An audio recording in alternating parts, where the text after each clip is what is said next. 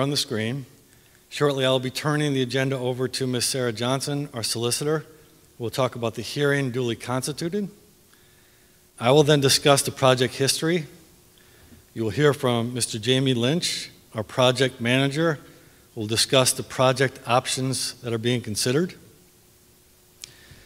And then you will hear from Mr. David Schrader, our architect on the project, who will be describing the project itself. And then we will discuss the financing of the project, which will be led by Mr. Scott Shearer.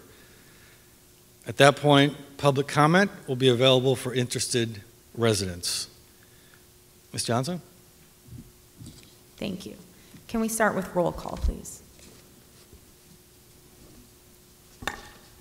Teresa Brown. Tara Connor-Halston. Here. Susan Hunsinger-Hoff. Here. Maggie Kistner. Here. DJ Schultz. Here. Aaron Stroop. Here. Aaron Whalen. Here. Jennifer Wilson. Here. Dave Brown. Here. 9 board members present. Act 34 of 1973 requires that a public hearing be held on all new construction and substantial additions for second, third, and fourth class school districts. Act 34 applies only to costs for new construction and does not address the cost for alterations to existing structures. In addition, there are other excludable costs which are not factored into the Act 34 calculations, including site development costs, test borings, and architectural and engineering fees on these items. A second Act 34 hearing is required if specified costs based on bids exceed by 8% or greater than the costs based on the estimates. An Act 34 referendum must be held if and only if certain costs exceed a project building's calculated referendum limit. The purpose of tonight's Act 34 hearing are as follows: to establish the need for the project by reviewing historical events leading to the board's decision to proceed with the building program, to review the various options considered by the board prior to their decision to proceed with the project, to describe the construction to occur at the new Keith Valley Middle School and District Administration building project, and the educational program that serves as a basis for what is being proposed, to present the estimated construction cost, the total project cost, the financial needs, and an estimate of the local tax impact of the project, and to give citizens and residents the opportunity to comment and to pose questions. This is an opportunity for the administration and the professionals who are accountable to the Board of School Directors to describe and discuss the proposed project. It is not a debate, but a stenographer is present here to receive and record comments and observations. The official record of the hearing is being documented in order for the board to consider and study constructive comments or questions. Please feel welcome to participate during the comment period at the latter part of tonight's presentation. There are sign-in sheets available at the back of the auditorium. After the testimony, we will call upon individuals who sign such sign-in sheets in the order which they appear. Commentary will be limited to 3 minutes per person. Residents and employees of the school district may also submit written testimony regarding the proposed projects no later than 4 p.m. on Friday, May 4th, 2022. Such written testimony should be mailed or hand-delivered to Bill Stone, the board secretary, the Hatboro-Horsham School District, at 229 Meeting House Road, Horsham, Pennsylvania, 19044. The written testimony shall include the name and address of the person submitting the request, identification of the sender as a district resident or employee, the name of the project, and a description of the support or objection to the project. To be the most benefit of the board, a statement of objection should be followed by a viable alternate solution. On February 22nd, 2022, the board passed a resolution fixing tonight's hearing and establishing the total project cost at $110,545,950 and the Act 34 maximum building construction cost at $84,908,383. At this time, I will mark the Act 34 booklet as Exhibit 1 and submit it into evidence. The Act 34 booklet includes the aforementioned resolution from February 22nd, 2022, as well as the certificate by Bill Stone regarding advertising requirements, the notice of the public hearing, which was posted, and a notarized copy of the advertisement of the Act 34 hearing that ran in the Intelligencer newspaper. We have 4 witnesses tonight: Dr. Scott Evslog, David Schrader, James Lynch, and Scott Shearer. Gentlemen, if you can all stand and be sworn at this time. Do you swear or affirm that the testimony you're about to give will be the truth, the whole truth, and nothing but the truth, so help you God? I do. With that, our first witness, Dr. Scott Evslog.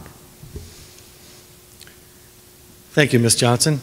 I'll be talking about the need for the project and the project history. This has been over 10 years in the making. The district has been discussing facilities, and specifically Keith Valley Middle School, as early as 2008. Given the condition of the Keith Valley Middle School, the district engaged the Vitetta Group to do a facility assessment of the Keith Valley Middle School building that was completed in 2008. There were several deficiencies that were noted. Some notes about the project. About the building itself, excuse me. It was built in 1957. There were additions and renovations to the building in 1963, 1969, and 1994-95. And no comprehensive renovations have been done since it was originally constructed, which has been 65 years ago. It was noted in the facility assessment that there were significant system upgrades that were required, including aging boilers, energy inefficient lighting, and unit ventilators, and no air conditioning.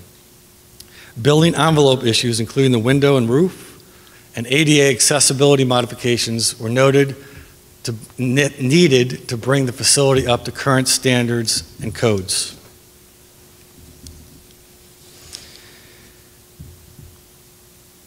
Anticipating the need to do construction, the Pennsylvania Department of Education mandates that a school district engage in a district-wide facility study to analyze the district's existing building stock and consider options for improvement district-wide. The Hatboro-Horsham School District engaged an architectural firm to prepare a comprehensive feasibility study of all of the entire district and all its facilities. This was completed in March 2011. The study analyzed current and projected enrollments, building capacities, and the physical condition of each building. The outcome of the study presented potential enrollment and capacity issues and identified that several elementary schools and the middle school were in need of renovations or replacement due to age and physical condition. Simultaneously to this, the Horsham Land Redevelopment Authority was created to examine the possibilities for land on the Willow Grove Air Base. In a 2012, the Willow Grove Base redevelopment plan allocated 40 acres to the district for Keith Valley Middle School to be built right in the center of town near the base. Unfortunately, also in 2012, that base redevelopment was delayed, and we have been in that somewhat of a holding pattern since in the district. So knowing that was not a possibility, the district looked at other options for other buildings that were identified in the feasibility study. The BRAC, which is the base realignment enclosure property located currently where the current Hallowell Elementary site is, became available and allowed the district to prioritize Hallowell Elementary School as the first project to be undertaken. That project was a replacement school on the BRAC property for Hallowell Elementary, which was completed and opened in 2017. At that point, with the base site still not available for redevelopment, the district proceeded with the design of Crooked Billet Elementary School as a replacement school in the existing site. This chain of events was noted at the Hallowell and Crooked Billet Elementary School Act 34 hearings.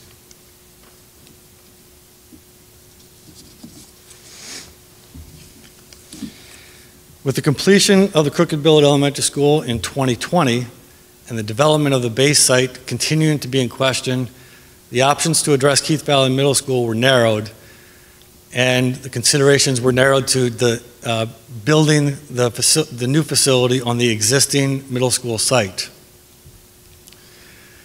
The existing building systems in Keith Valley Middle School had reached their useful end. The current middle school does not support the district's educational vision for collaborative and project-based learning for middle school age students, and this was exacerbated by pandemic conditions which magnified the need to provide flexible spaces, maximize outdoor teaching and learning opportunities, and to provide new building systems with greater ventilation and airflow capabilities. Also on the site of Keith Valley Middle School on Meeting House Road is the district administration building.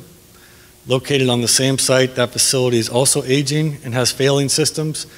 It does not accommodate the space that's needed for district offices. We have modular offices on that site, and we have district administrators located in buildings throughout the district. It does not accommodate the space needs that we need, in addition to having ADA challenges and facility failing as well. Both human resources and curriculum are the departments located in the adjacent annex, the modular construction. So you will see in the plans the inclusion of the district administration building in the site itself.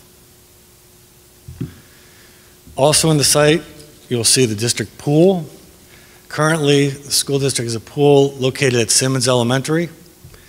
It supports both the community programs and the high school programs. It's currently a 6-lane pool.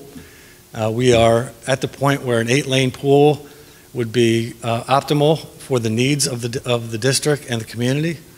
That pool itself is in need of significant repair, and with HVAC, roof, and lighting are all in need of replacement there. So if that facility were to remain, there would be significant investment in that as well.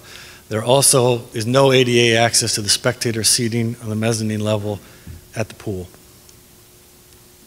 At this point, I will turn it over to Mr. Lynch, who will discuss the project options considered.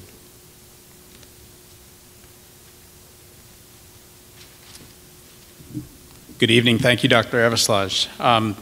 Yes, I'll touch briefly on project options considered for Keith Valley Middle School, and start with the next slide.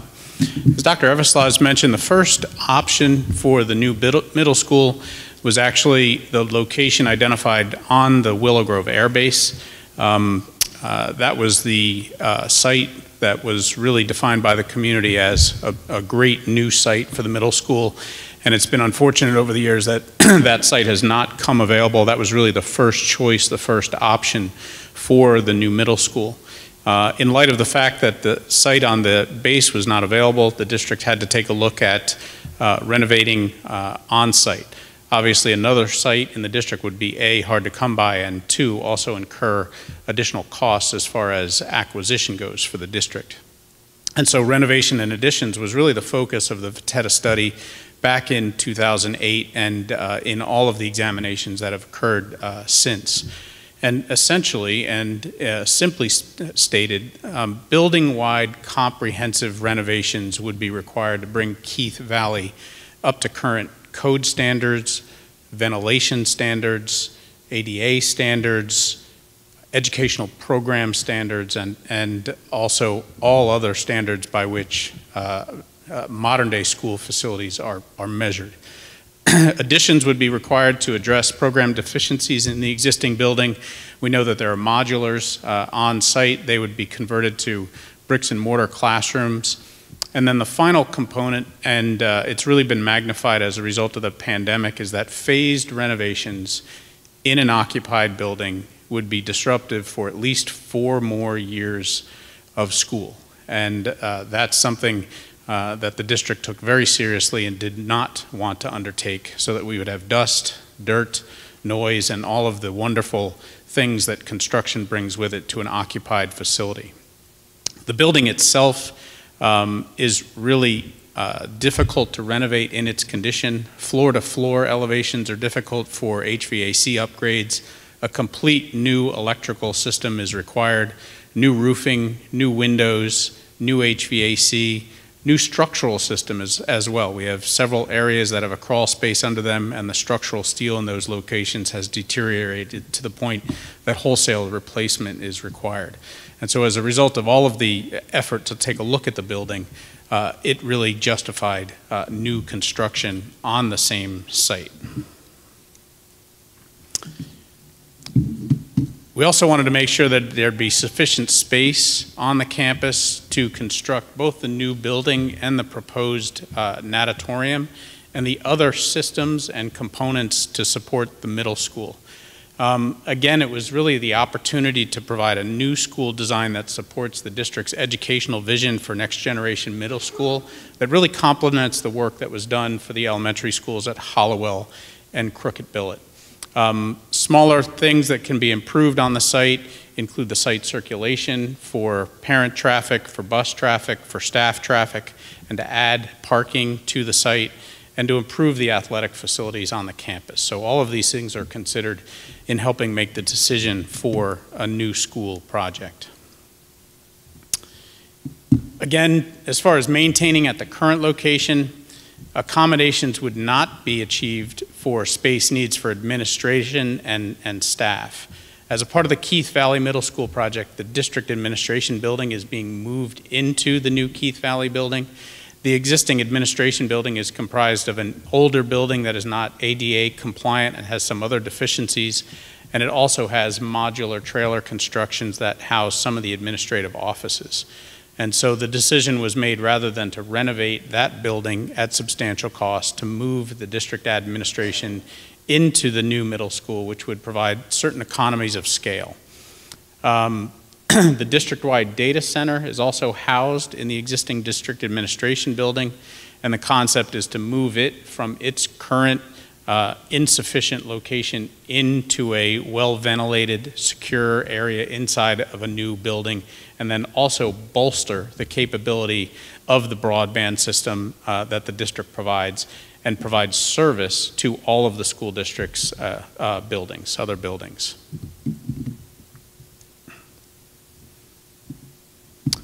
So as far as relocation to the new Keith Valley Middle School, the district administration gets a new and more space-effective plan for its offices. The data center gets relocated to the new facility, and all of this is available under the Act 34 requirements put forth by the Department of Education. Other locations were identified and analyzed for the district administration office, including Pennypack Elementary School. The cost to renovate that building were too great in comparison to the cost of installing the district admin in the new Keith Valley. Moving over to the Simmons Elementary School would require an addition renovation on that site as well. The existing space that houses the current natatorium is insufficient for the space required for the district admin, and there is no space over at Hatboro-Horsham High School. If a new addition was considered for district admin at that location, it would also be an addition in square footage to the building, but it would also require the reconfiguration of parking and some of the amenities that are on site. And so the new Keith Valley Middle School was identified as the most cost-effective location for district admin. A third component of the project is the new natatorium. And the options considered for the new natatorium included maintaining simply the natatorium at Simmons Elementary, which is comprised of a 6-lane pool and requires a good number of renovations in order to bring it up to current standards. If it was maintained as a 6-lane pool, we'd need renovations to the locker room, to the pool system, to the pool shell, and also the addition of an elevator to provide ADA access to the second-story spectator area. We also took a look at enlarging the existing 6-lane pool to 8 lanes, which is more common for a school district natatorium. This would break out a piece of the building and also take away from a section of the existing staff parking lot, and also impact the parent drop-off lane. And so when we took a look at the costs for this, it became quite an expensive proposition when compared to a new 8-lane pool. In putting the pool at Keith Valley, there's ample space for the 8-lane pool with diving. There's also the ability to provide supporting locker rooms, spectator seating, and restroom space at Keith Valley.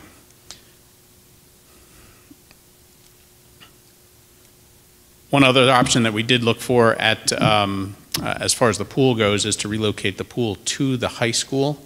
And the same thing happens at the high school that happened with district admin. A large piece of real estate at the high school would have to be acquired, repurposed. There'd be construction there, parking would be jockeyed around. And so, once again, the most cost-effective and reasonable option, even though we'll have to transport athletes over to the middle school, was to build at the new middle school. So after all of these options, the selected option was to build the new Keith Valley Middle School on the existing site on Meeting House Road, incorporate the district admin building, and include the natatorium at that site. That's the description of the options considered, and I think I'm going to introduce Dave Schrader now, who's going to give you a description of the project.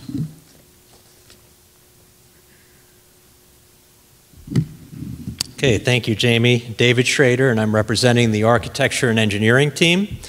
My role here is to provide a project description and to show how that description fits within the Department of Education requirements. So you'll see a couple of Department of Education documents here. Part of these follow all of the history that you've heard previously here. And we've been working on the project in design for about 14 or 15 months, and that follows the time that the district put into the history, plus put into the educational design plan that went into this. So the first document is one of the Department of Education requirements describing each existing facility and what its end result will be. And you see halfway down the sheet the existing Keith Valley Middle School with all of its parts and additions and renovations demolished as part of the new project. You also see the new Keith Valley Middle School in bold and District Administration and Operations Center, which is part of that facility, and you see the total acreage for the site of about 38.5 acres once you've consolidated the two building sites. So I'll talk about site plan, floor plans. You'll hear a little bit about a building that is estimated to be approximately 276,000 square feet. We'll share some views with you, and then all of the descriptions that show as Plan Con are planning and construction documents developed by the Department of Education. So when you see reference to that, that's what it is talking about.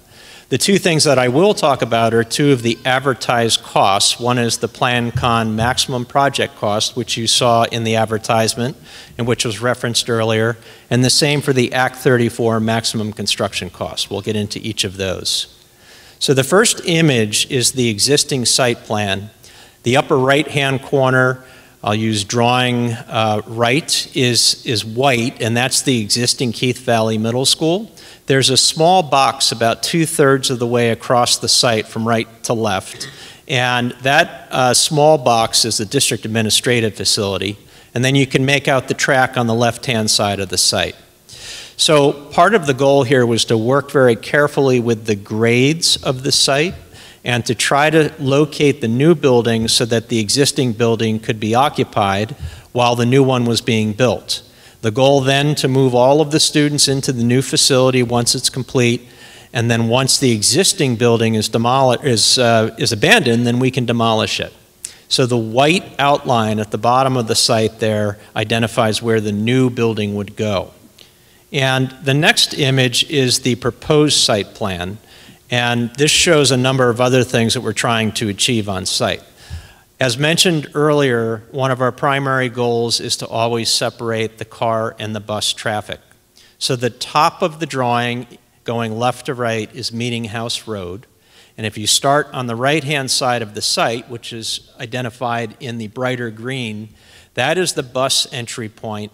And the buses will come in from Meeting House Road there, circulate around that circle area, and then park kind of in a herringbone form where all of the students will be led into the building from the bus entry. And I'll share that with you in the next image. The driveway that's about 2/3 of the way across the property on Meeting House Road is the parent drop-off. And part of the advantage of where the building is located, besides the fact that it allows us to construct it while the existing one is occupied, is it allows us a very long queuing line for the parent drop-off area. So you can see how that loop enters from Meeting House and takes some pretty good distance before it reaches the building and then circles around.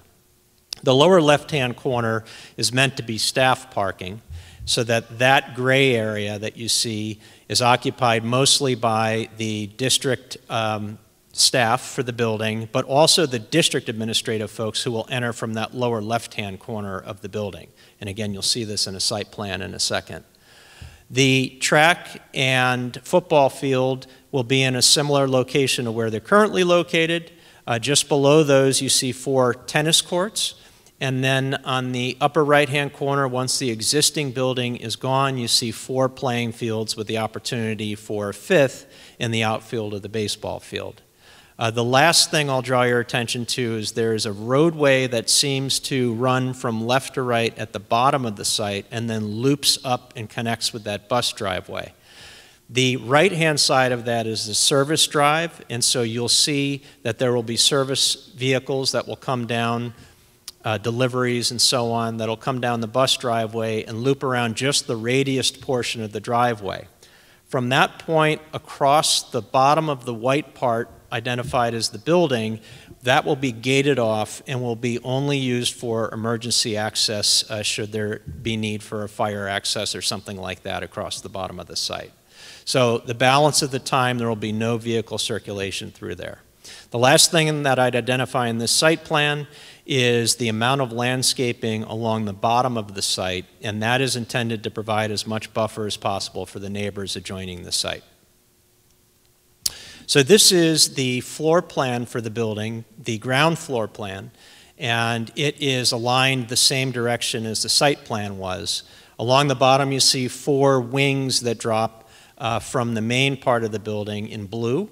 Those are 3-story structures of classrooms, and it's basically 4 team groups of 3 floors each for the classrooms for the students. The middle in the green and the orange are the dining spaces and the library, and then the purple is the auditorium. So there will be 3 main entries. The upper part that I identified earlier in the site plan will be the bus and athletic entry, and that's from a story up from where you are in the plan here. The secure entry that folks like myself would come to and be let in adjacent to the main office area is that middle triangle, and we enter into the gray secure vestibule. And if I were coming to the district administrative entry, I'd enter on the left-hand side from that parking lot and circulate up to the 2nd floor of that blue area, and that will be district administration. The next floor up allows for access to all of the athletic events at night. And so part of our goal for the building was to have all of the community spaces, meaning the auditorium, gym, and pool, towards Meeting House Road, and the quiet areas, being the classroom areas, towards the back, with this large central space that I'll share in some videos in a second here. The upper right-hand corner is the pool. The left hand from the pool is the main gymnasium, and then there are support and auxiliary gymnasiums in orange just below that. To the left on the plan, in the lighter blue, is the district administration on the 2nd floor from that entry identified on the 1st floor. And then this is the 3rd floor, and this is essentially just the 3rd floor of classroom wings. There's an open area into the central space of the building, and I'll share that again in video shortly. So there's the 1st floor plan in we call it an axon view. It's a cutoff view. And I'm going to use that plus the 2nd and 3rd floor just to give you a couple of video renditions of how the facility will look.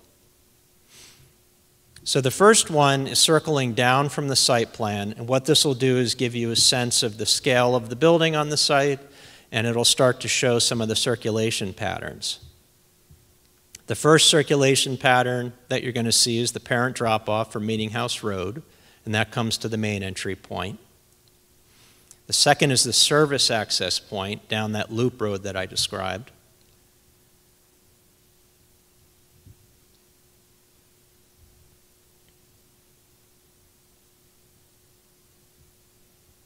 And then the third is the bus drop-off, which comes off of Meeting House Road also.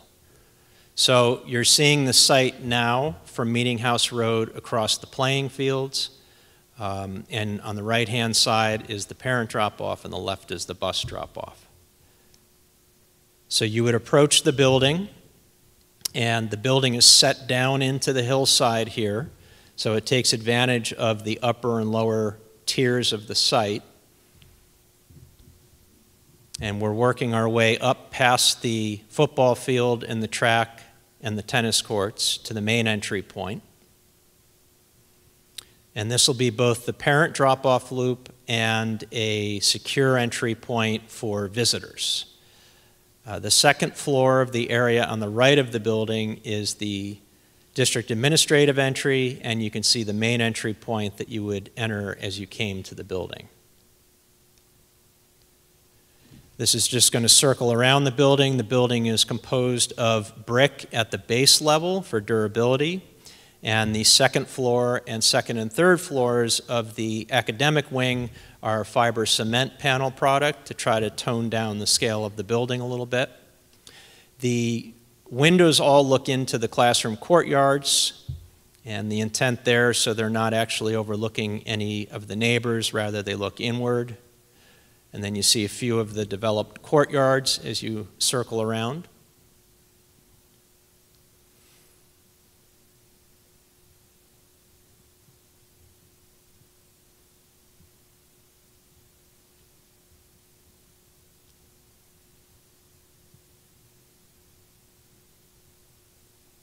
Each of the courtyards has a small theme to it, so this one just happens to be outside the art and STEM areas.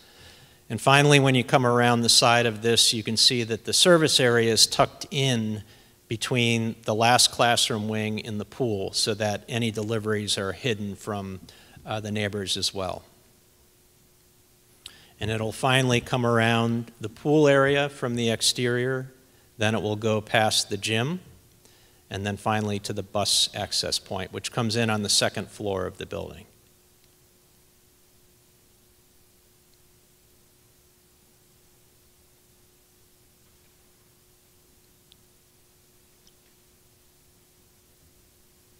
So that's the bus access point there.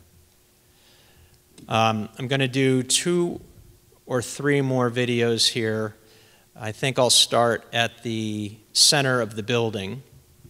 And we're trying to make every space as flexible as possible. And so one of the things that you'll see is that the auditorium is designed to be a smaller 400-seat auditorium for traditional performance, and there's a folding partition that comes across the back of the space to make it that 400-person performance space with a full stage.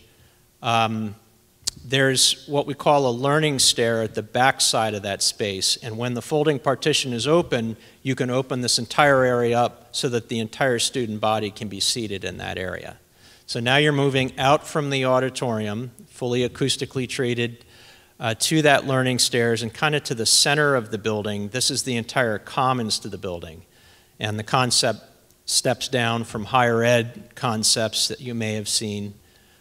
And this space is both an academic and a social space.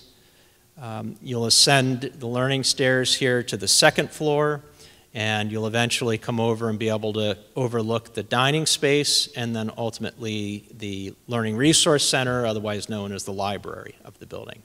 On your right-hand side are all of the classroom wings, and if you're staring straight ahead, you're looking at the athletic areas of the building. So there's the dining and the cafeteria service area for the facility. And you can see how this works in the evening as well. It allows you to use all of these venues, both having a performance and then having food service for the performance if that were part of the concept. So this is a view of some of those central teaming spaces for some of those educational concepts that were talked about earlier. And this will rotate up. That entry point right there, that almost bridge-like structure, is the entry point that the students all come in from the bus entry. And they'll walk directly across that to the middle level of any of those classroom structures and either go up or down only one floor in the building. That side of the building that you're seeing in the video now is the library commons, and it has around it all of the science, technology, and engineering spaces.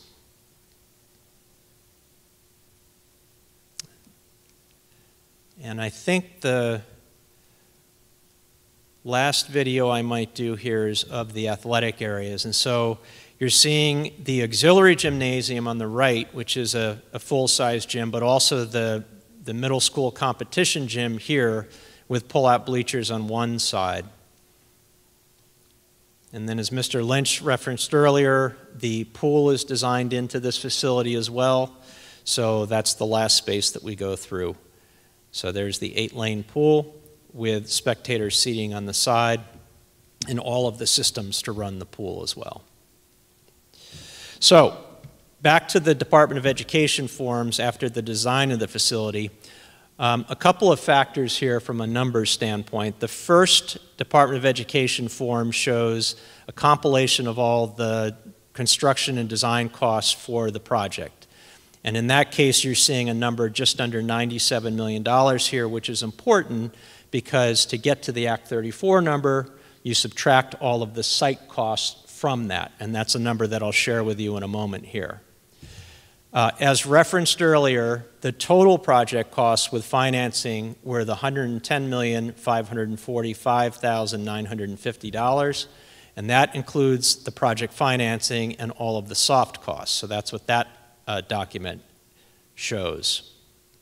These are the site costs, which you subtract from the building costs to get to your Act 34 cost, and that's what this document represents. So there's the advertised Act 34 construction cost of just shy of $85 million. There's a stipulation on that document that if the building construction cost only is 8% in excess of that, or if it reaches $91,701,000, then a second Act 34 hearing would be required. So we're required to tell you that this evening.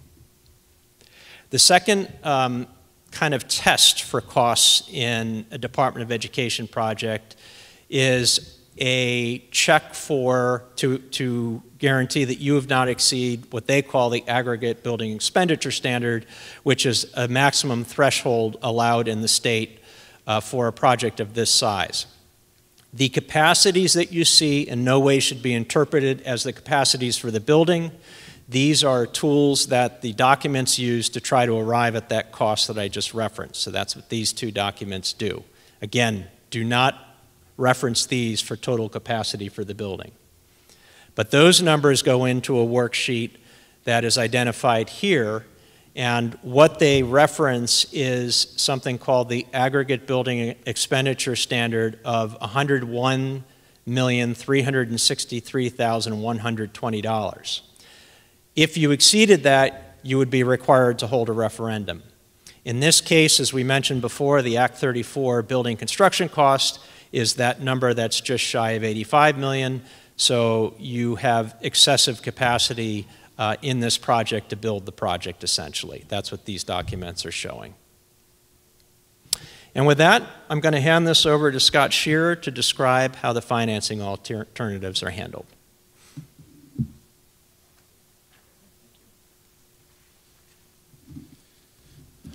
All right, well, thank you. Good evening again. Scott Shearer with PFM Financial Advisors. So I'll be reviewing Section 6. So you heard about the need and the history and the overall options and then the great project description. Now our job, one of our jobs as the district's financial advisor is to look at the ways to fund this project.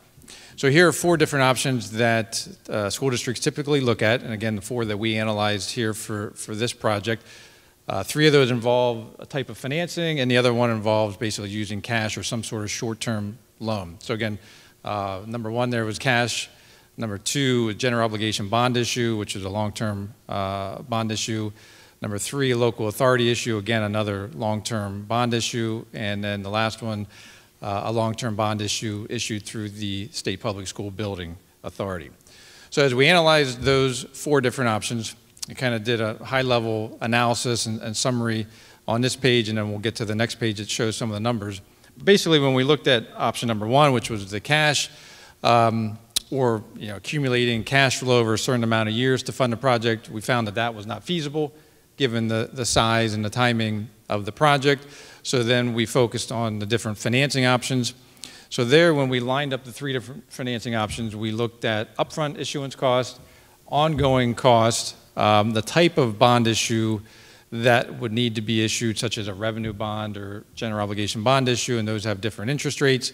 So that would impact the analysis as well, and their prepayment features. So when we basically put everything side by side, the general obligation bond issue proved to have the lowest interest rates, the lowest upfront cost, the most favorable refunding provisions, as well as keeping local control here with the school board.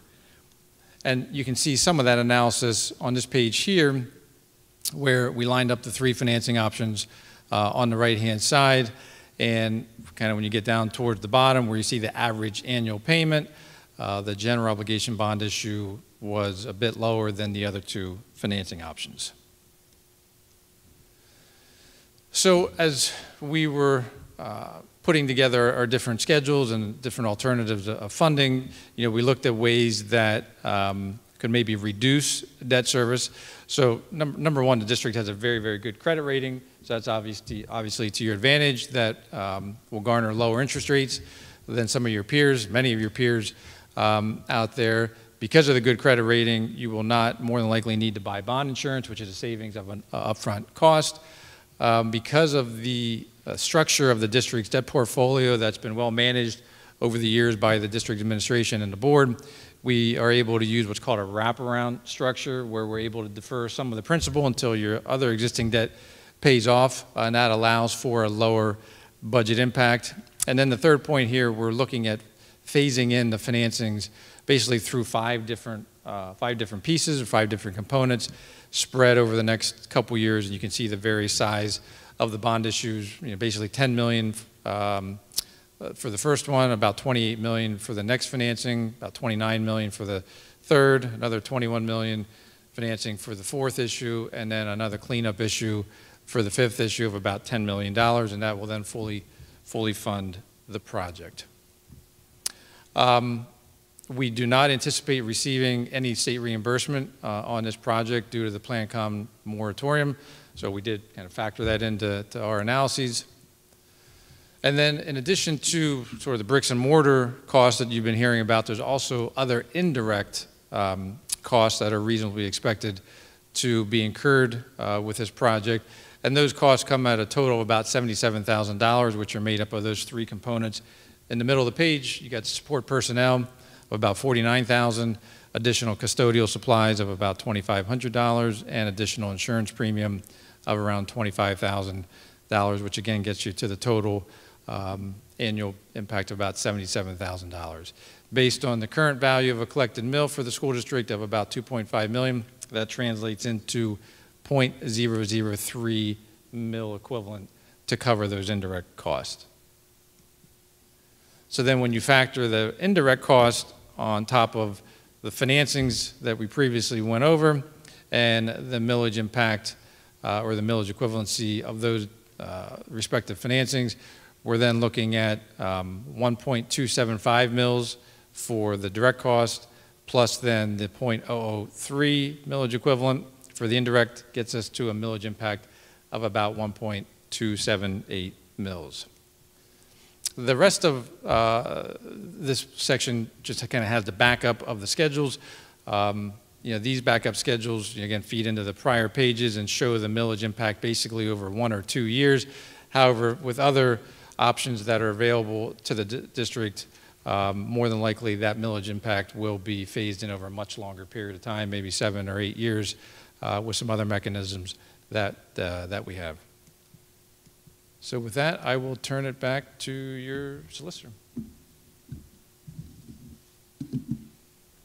Thank you. That concludes the testimony, and now is the time for public comment. I will call you up in the order of the sign-in. Please state your name and residence and municipality of residence. Your comments are limited to 3 minutes. Our first speaker is Mary Lou Stitt.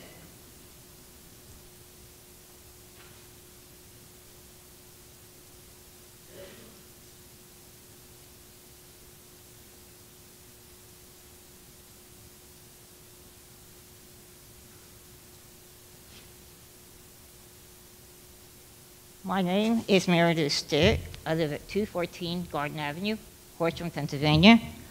I was born in 1957, and I graduated from Hatboro-Horsham School District from 1963 to 1975. When I attended what you call Key Valley Middle School, it was the high school, 9 through 12. You say about the partitions and multi-level stairs. Well, why don't you use this thing, pull the shades over to make it 3 separate classrooms like they did when I was in school? You know, I know. Ms. Stitt, can you speak into the mic, please? Oh, sorry about that. There is no, I read the readings from the variance here. There's no way you can enforce that parking with the mothers and the teachers.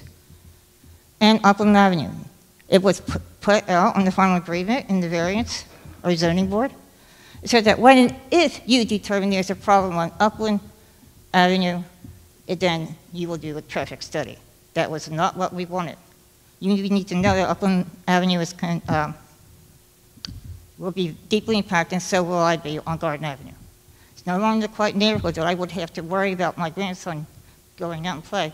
You're making it that way because mothers and families would go around and try to cheat. Second of all, you say 1957. My question is, I'm looking over this budget. You built Hollowell and Crooked Bill. But why? I see nothing on there about maintaining the new buildings. You're prideful about Hollowell School. Well, where is their fire lane going all the way around it? Because they have the garage, the school bus garage next to them. We're a block away from the fire company. We need that road. Now, I realize with the zoning committee putting forth your efforts that we basically lost. And I do not have $100,000 to lay down and protest on this. However, I've lived in that house except for 5 years. I am 65 this year. So for 5 different years, I was in that house I live in now. My father built that house. Why don't you then put the classrooms facing the park? There's nothing wrong with that. Just flip it around and put it in the park. And before you say anything about the dirt and all that kind of stuff and the mess and the dust, I know that for a fact. Even though you're doing this modular construction, you're still going to have dust and dirt all over the place. My father was a carpenter. He built that house on 214 Garden Avenue. Through the years, we had to help clean the units and stuff. No matter how much you keep it clean while you're doing construction, there is still going to be dirt and dust all over the place, no matter what you say your ventilation system is. Now, I have automatically assumed when you gave the estimate $85 million to get to school and to bring it up to code. Thank you for your comments, Ms. Stitt. Well, I'll finish with this. All right, Thank your you for heating your system time. said you're going to upgrade, right? I would automatically assume if you did that, you put the air conditioning in. All I hear about is no air conditioning. What about the quality of teachers? Ms. Stitt, your time is up. Thank you. Next, we have Carl Young.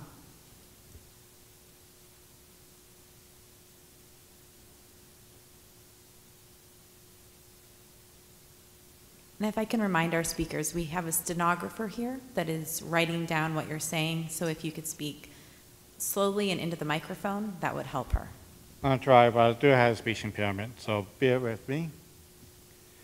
My name is Carl Young, 214 Garden. My name is Carl Young, 214 Garden Avenue in Horsham. My problem is, yes, I should say, traffic variation was done on Upland, on Mean House, and traffic was going to get worse. And my main concern is flip the building around so the classrooms will not face the houses. My third main concern is you're talking about the budget. By figuring everything into the budget, including the bonds. Well, talking about mills and stuff about raising the taxes to help cover the school cost. You said to us the bond would cover everything. Now you're talking about raising our taxes, to help cover this cost of the school. Now, I'm making point out to you that some of us, house owners, or elderly, my sister, that's done speaking, is on HHSD, disability. I'm retired with disability. Although we're house owners, we are fixed income, and these high raising our taxes, not left and right, is hard on us. You raise our taxes in almost one retirement check. How are we supposed to pay our bills and the mortgage on the house and each month, and 1 month paycheck had to go to our taxes, especially for the school, because you raised them to have covered the school. It's not fair to us and the house owners. For disability, you have to consider that in the consideration, raising the school's taxes to help cover the school. You said the bond will cover everything. Now that's here 1.8 mils to help cover the school. That means our taxes will go up because you didn't factor in every cent and every factor. Thank you. That's what I'm upset about, mostly. Thank you, Mr. Young. Next, we have Catherine Kenny.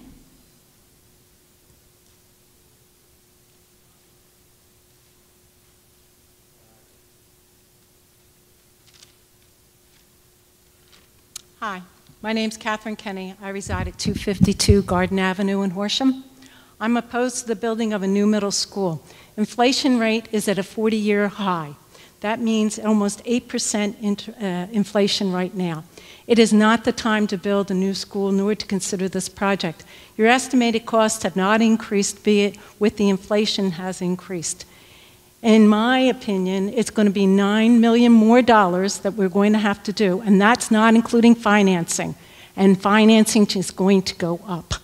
I would like to really see this whole project be put before the vote for the entire community to vote on in a general election. I think that's the only fair way to say that this is a cost-efficient or something that the community really wants, and not an I want project. You, the school board, have not maintained the middle school, in my opinion. As of 10 years ago, the plan was to build a new school, so you neglected to take care of the current middle school. It is a waste of my tax dollars to not have maintained that. Have you or will you already have decided that you are going to do the same to Simmons and to this high school, and that you will neglect to take care of these schools as well so that you can say that you need to have a new school? I did not go through the Hatboro-Horsham Middle School District. I went to Archbishop Wood. That school is only 5 years younger than yours, and yet it's been maintained. They have done technology advances. When I went to that school, I was impressed. I'm not impressed with the way that you have not maintained our schools. Shame on you. The middle school, right. And again, I say it's a matter of I need versus want. What we do need, though, is to improve our school system and what is happening inside our schools. Provide a safe environment for our children can learn. Improve the quality of our education. And by doing that, then we improve our outcomes and our standing in the state. We have really dropped in our standing in the state. And if you think a new school is going to do that, I tend to disagree. I may not be an educator, but I do believe that we need more than a new school. The school board has the school has many internal problems which need to be addressed and adhered to. These goals of a new school will not address these issues of poor performance, bullying, and fighting in these schools. Increasing technology will not increase performance.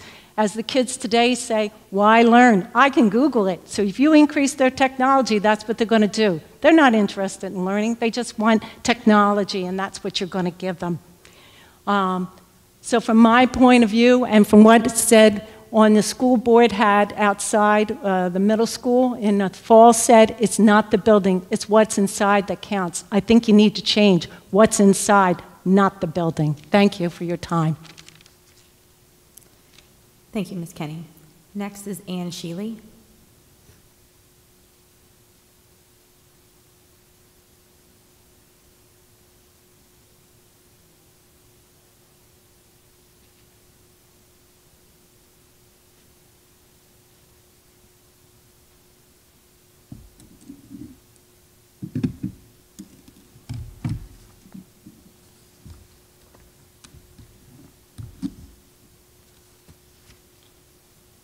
Hi, Ann Shealy, owner of 250 Garden Avenue. The purpose of this building is to educate our students. I oppose the requested project cost for the construction of this new building due to the impact of the burden on the community with the increased expenses and due to supply chain issues. Substantial justice has not been fully addressed regarding the impairment of the properties. Additional traffic will be more likely continue. Just the problem will be moved from Arundel to Milton, Garden, and Upland. The location of this building is a huge impact on the surrounding community. Do we need a new school? Potentially. Does it need to be located where you want to put it? No. It can have the same purpose closer to Meeting House Road. We could make, I know this meeting is not for making adjustments to the current school and renovations, but that is something that really should be considered again with the supply chain issues out there. And moving it to protect our students closer to Meeting House Road. The proximity to our homes, moving it from 600 feet where it currently sits to 100 feet from property lines. The homes on Arundel were built with the school in its current location. Those homeowners knew what they were getting themselves into. With power lines came to the back of their homes, they knew there would be noise from students and activities.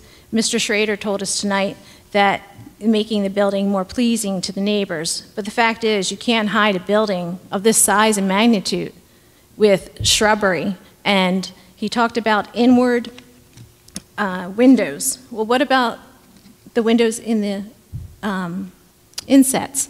Those windows are going to be looking on the homeowners in their backyards, doing whatever they are all day long. You're putting it too close to those neighbors.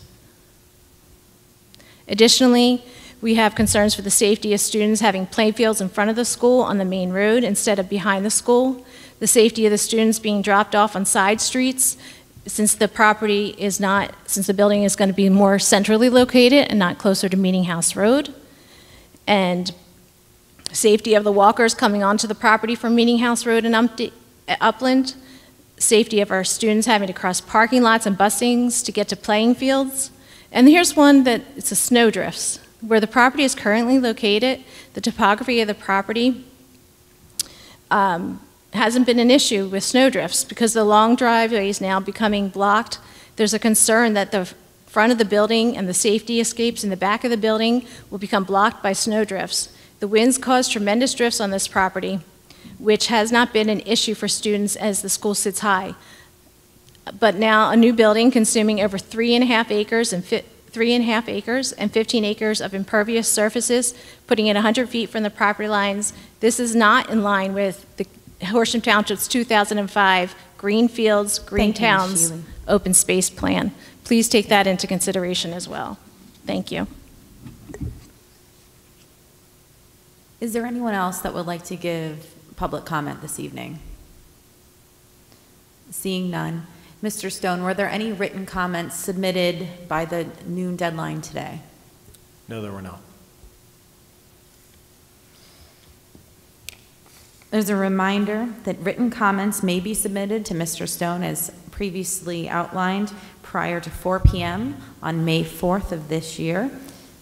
If we have any written comments submitted, that will be included and submitted into the record.